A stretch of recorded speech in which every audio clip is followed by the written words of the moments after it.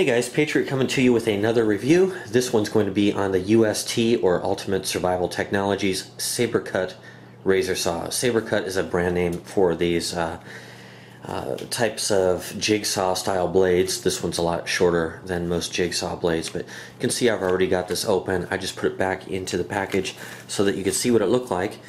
Let's see, it's a 2-inch razor blade, 24 TPI saw blade. That's 2s per inch for those who don't know. You can see on the back here it gives you some stats. It's a 2.8 inches long, closed, open 4.7, weight is 0.4 ounces or 11.7 grams. You can see the dude here is cutting through a little sapling of some type, some small piece of wood. And down here it warns you, razor and saw are extremely sharp, so look out, right? It is made in China, I noticed here. One of the reasons that I picked this up, well, it wasn't really just to do a review. I actually had a purpose in mind, but the fact that it had a ultra sharp razor blade that is probably cut at a steeper angle than my knife, and thus possibly sharper, although not as durable. I like that, but I really like the idea of the Saber saw in there. I've used those on hacksaws and reciprocating saws before, and you know, in the past they seem to hold up pretty well. So I wanted to get this for possibly testing it, for possibly adding it to my last ditch survival lanyard, which I've had in a few different videos. It's changed a little bit, and I'm actually going to be doing a video that kind of covers that in the future, probably not too far off here. I've been getting the videos out a little bit quicker lately. Alright, let's go ahead and zoom out and get this thing out of the package, and I'll show you what it consists of here. Alright, you can see it's just a 2-slotted bay right there. One side consists of a razor blade with some kind of an epoxy coating, and the other side is the Saber saw. The Saber saw is a little bit tighter, and I think that's because you might be able to see how that actually has an undulating pattern in it, kind of sweeps back and forth. I think it's actually binding against the plastic there and ends up making it a little bit tighter. Alright, so one of the current knives on my lanyard here is this little Doug Ritter design knife, and it's a fixed blade, and I've got a fairly steep edge on that because I want it to be durable, but I thought, you know, for really fine work it might help to have a real sharp instrument in case I really needed to do some precise work, or it was some type of a first aid matter, that kind of a thing, and so yeah, it's important to me that this is sharp. Unfortunately, first time I tried it, I was completely unimpressed with how they've got that thing sharpened, and in fact, the more that I work with it, the less impressed I am. So let's go ahead and I'll show you some examples of how this cuts. Alright, looking at the edge of the blade here, it looks like it is a twice ground blade, so it looks like they put a high grind on it here, and then they came in and hit the edge with a steeper angle. So we've got a shallower angle here and then a steeper angle right at the bottom. But what I noticed is it wouldn't even grab a fingernail. You know, you see a lot of people drawing blades across their fingernail in order to test, I guess, if it's sharp, and they think that what they're doing is drawing this across and feeling burrs. It's really not the intent of it. The intent of putting it on your fingernail is to see if the blade will take a set on your nail. You can see this one just slips right off. It doesn't have enough edge precision in order to take a bite or a hook into the nail, as compared to, well, here's a Spyderco Military. This just happens to be the one that was on me, and you can see I have that just resting there. Even with my thumb that steep of an angle, the blade is setting. That means it's grabbing or biting into the nail, and I'm not pulling it backwards. Now, the only reason that you would pull that backwards is if it was slipping a little bit, you'd pull it backwards to see how easily it sets. Doesn't matter what I do with this one, it just comes right off. So I can even pull it backwards and you can see it still slides off. So, you know, if that's an indication, anyone who knows how to check a blade like that, Here's something. This is just a little plastic bag, and what I'll do is just kind of, you know, normally a razor blade would pull right through that, right? You can see how I'm holding it.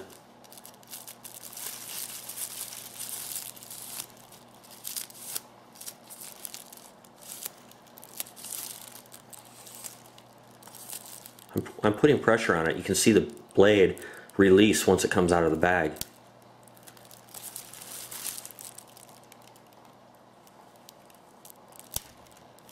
So yeah, I'm putting some pressure on it. I actually bumped the tripod that time. But yeah, it's just a joke. Here, let me. This is my daily carry Spyderco.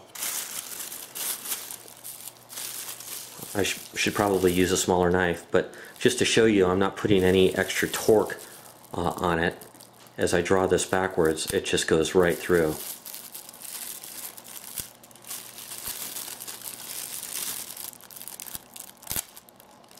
So yeah, hardly any pressure. Here's just a little conventional razor blade, a little Stanley utility knife. This is something that I carry in my EDC backpack, my USK backpack. I haven't actually tried this yet. Okay, yeah, that pops. It's at least as sharp as the Spyderco. And that's, you can see that the blade isn't jumping out as I cut through. I'm not putting that much pressure on it. Sorry about the camera there. Hitting it with my leg. Alright, so as I pull through this, you can see not a lot of extra pressure. Now back to this one.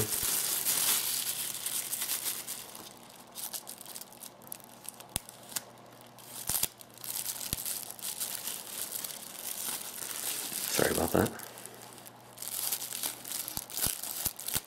Yeah, it eventually works its way through. Anyhow, but as compared to, here, let's take a bigger piece of bag here. Okay, even choked way up on the edge here. You can see it just goes right through. This, no chance.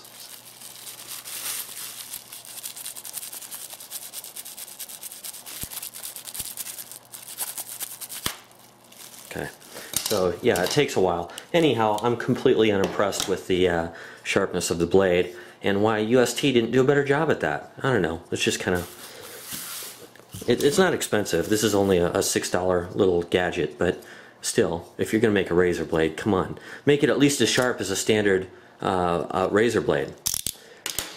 Here, let's try some of this CountyComm utility cord here, and see how it does on that. I'm pushing harder.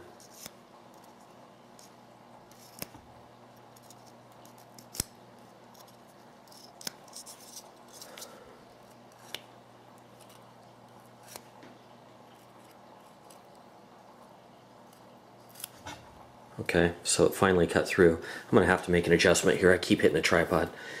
Let's I mean, you can hear that that it's whipping as it passes through. It's just a joke. Okay, there's finally. Let's take this Spyderco here. Again, I'm not putting a lot of pressure on it. I'm just normally drawing it through there.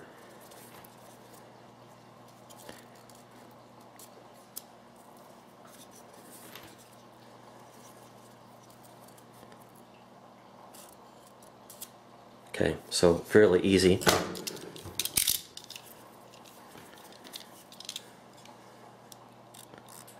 Right through it.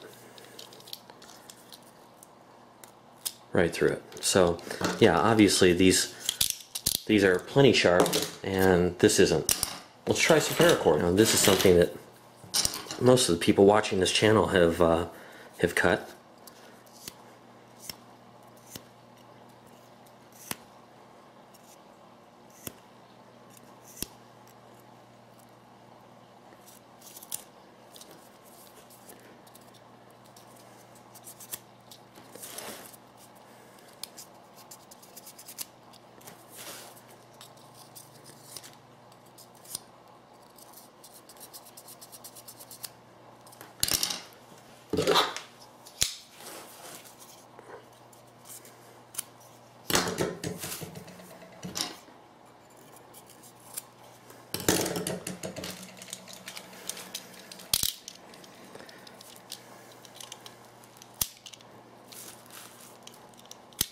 Yeah, so no problem there. I'm going to sharpen this, guys, and we'll see how it does after I sharpen it. Alright guys, I'm actually going to do this process live for you. That way if anyone's interested in how I sharpen stuff, they can see that, and they can see that I'm not cheating here. Okay, so same thing, it's cutting just like before. That one wasn't too bad. Let's cut it thicker. Seems like when I slide it forward and backward it actually goes through, but if I'm drawing it one time through, forget it.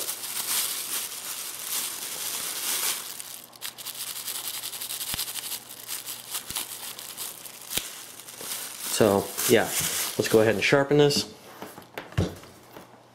This is the Work Sharp medium grit.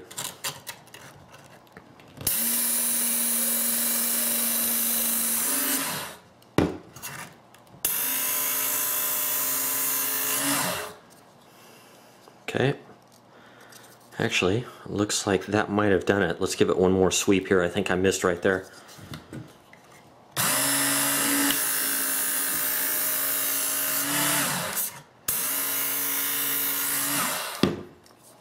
Yep, it's definitely hitting it. Now, let's give it a quick whisk here on the sharp maker.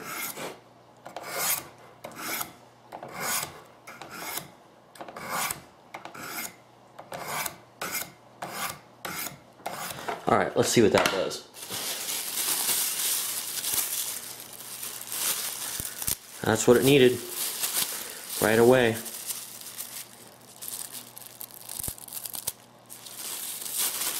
You know, and it's just kind of, you wonder why, if they're going to put a razor blade on something, they wouldn't just, I mean, it takes nothing to sharpen something like this. You can see how easily it goes through that. Let's hit the CountyCom utility cord here. Get that stuff out of the way. Alright. Yep, right through. Right through. So you can see it's pulling with, it's cutting with one stroke now. Pretty easily. Let's try the paracord here. You know, I use my Crockett style wrap now on everything. If you don't know how he wraps up and stores paracord, head over to his channel and look for his tip on wrapping up paracord. He wraps it around his pinky and his thumb, and that's kind of how I wrap everything now. One pull, and I'm not putting much pressure on it. Just choke up there with a couple. I don't want to fling it across the kitchen here, but you can see it pulls right through. In any case, that takes care of the razor blade, but now I'm going to go test this. I don't have the 3/8 rebar with me right now, but I wanted to show you that it says here this will cut through 3/8 rebar in 25 minutes. So we're actually going to test that. Alright guys, I kind of wanted to do this where I had the most light, because I really have a pet peeve with videos that are poorly lit, so I'm doing it in here. You can see here I've got some 3/8 inch rebar, and we're going to go ahead and go through this with the UST Sabercut Razor Saw with combination razor blade, which I've already taken care of. So I'm going to have to time lapse this a little bit, but I'll show you the starting process. You can see I've got a little stopwatch sitting here. I was going to use a digital display on my phone, but if I try to do that, I know I can tell you with certainty it's going to ring. It's just Murphy's Law. Besides, this is my old grandfather's competition stopwatch, so this is one that I used to use when I was a kid shooting combat. So in any case, let's go ahead and start that, and we'll just start digging in here. Oh, it's got a good bite right off the bat.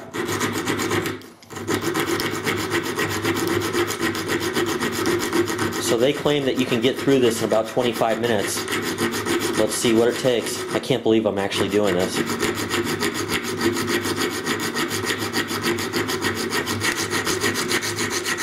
I can tell you right now that this is going to be a pain in the butt. My hand's already starting to cramp, and we're only 1 minute in here. can see when this little hand here gets down to 6 o'clock, that's 15 minutes. So we're just going to do some manual time lapse and see if we can make this a little bit faster for the viewers. Yeah, we're about 3 minutes in and I'm already wishing that I would have lashed this or taped it to a longer handle or something, because there's just not much to grip onto. But that would be cheating, so we'll just keep plugging away here.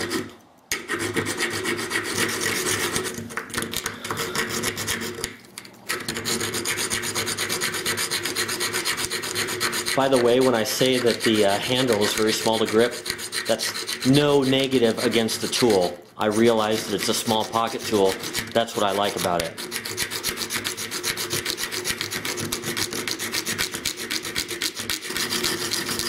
Okay guys, we're about 8 minutes in, or roughly 1/3 of the way time-wise. I'm at the point now where the side of the blade is actually binding against the rebar slot, the cut slot. I don't know if I should spit on the thing or what, but I don't want to dry it out worse and after it dries. Okay, we're almost to the halfway point, guys. I switched sides and I'm just plugging away here. I was still running into the side of the blade binding a little bit, so I just stopped for a sec, touched my finger to the side of my nose against my face.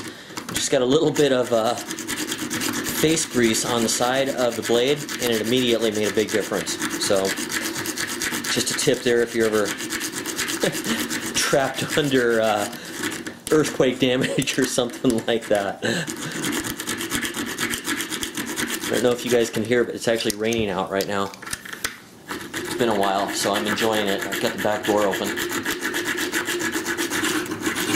Alright, you can't see the stopwatch, but we're about 18 minutes in here. Hard to say if I'm going to hit the time or not.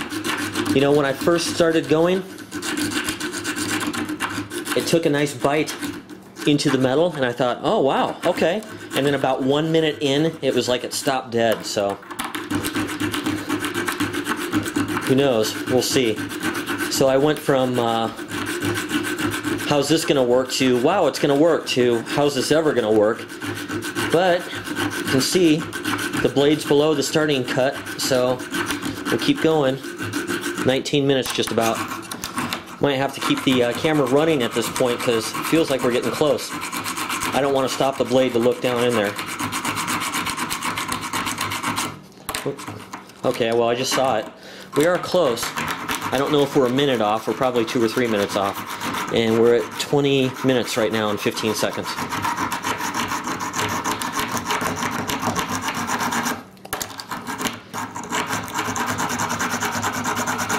You can hear the sound changing.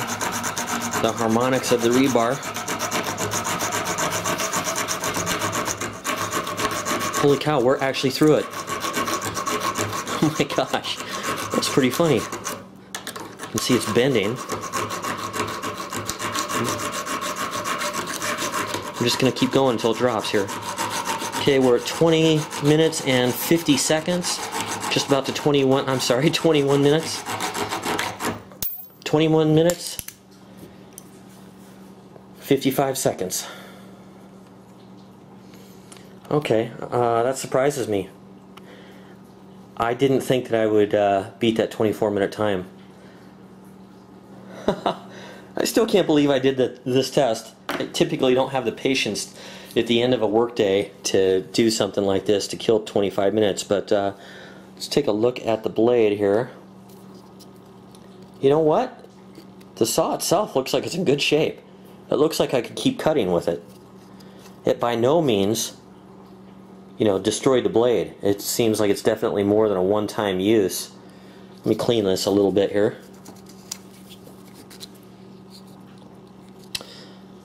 So yeah, hey, a good tip there. What I did is I just kind of pinched the sides of my nose, right where my face meets the nose here, and just kind of rubbed a little face grease on there, and that sped things up quite a bit. So yeah, did a good job. Let's wrap this thing up here. Alright, so impressions, overall impressions. I'm really impressed with the little Sabercut saw. It did great, and I could still cut with it. I could keep going. The razor blade, however, they need to fix that situation. That was a joke. I mean, it's supposed to be a razor blade. It should be extremely sharp, and it wasn't even as sharp as a $2 steak knife. It was pretty sad. This is something I'll probably carry just because this thing held up really well. I'd be curious to know how many pieces of rebar it would go through. Wouldn't that be a crazy test? I don't think it's for me, though. I don't think I want to do that 3 or 4 more times. In any case, handy little tool. Maybe I'll contact UST and see if they'll send me another one of these, and maybe I'll even give them this YouTube link. Alright guys, well there you have it. You'll probably see this on my last ditch lanyard in the future. Yeah, it was kind of a sneak peek. I'm not going to show you the whole thing right now. It's just a teaser. But I will show that to you soon, and this is just something that I carry every single day. Even if I'm not carrying my USK or my EDC backpack, I usually have that. So, alright guys, thanks for watching. Hope you enjoyed it. Catch you soon. Patriot out.